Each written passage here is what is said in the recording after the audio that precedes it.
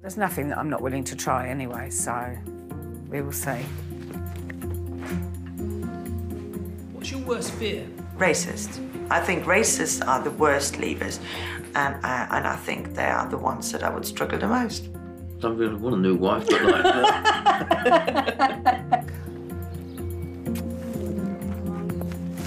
I've never actually had a conversation with a family that was wholly leave. I don't really know anybody that actually voted Remain. Perhaps after this experience I will understand the Remain's point of view and hopefully they will be more acceptant of the Leave point of view. So, what made you vote Leave, if I may be so bold? Political correctness gone mad. Sorry. No, I'm sorry. No, that is banned at this table.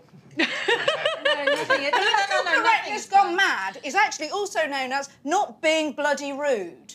Yeah? No, OK, not being bloody rude. I don't disagree with you, other than the fact that we're in Great Britain, we're in a Christian country. At Christmas, you can't have a nativity play. That's not true. For fear of upsetting that is absolutely untrue. The thing being, and again, I don't want to pick on you, you made me a lovely dinner and everything, yeah? But are you anti-European or are you anti-brown skin? And I think that's actually what this is coming down to.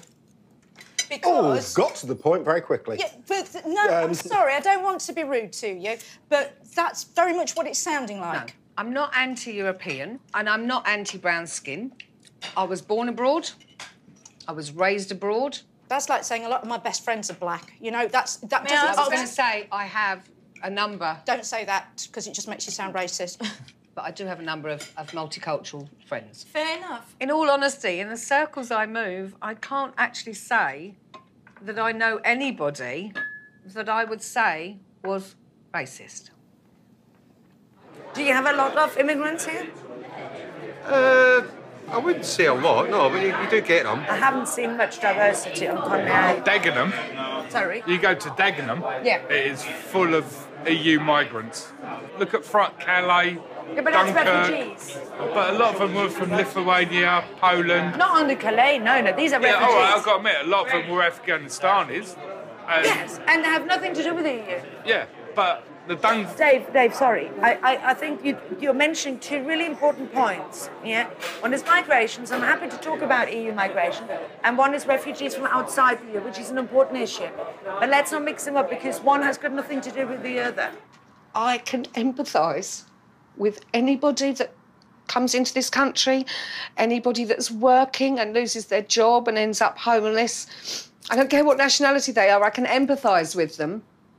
But there are an awful lot of people, obviously, homeless in this country. And I believe, if you like, charity begins at home. British families should be thought about first. I just think that thinking that because you're British, you should be treated better, I can't be comfortable with living in a country where people might think that. I don't know what else to say to you, really.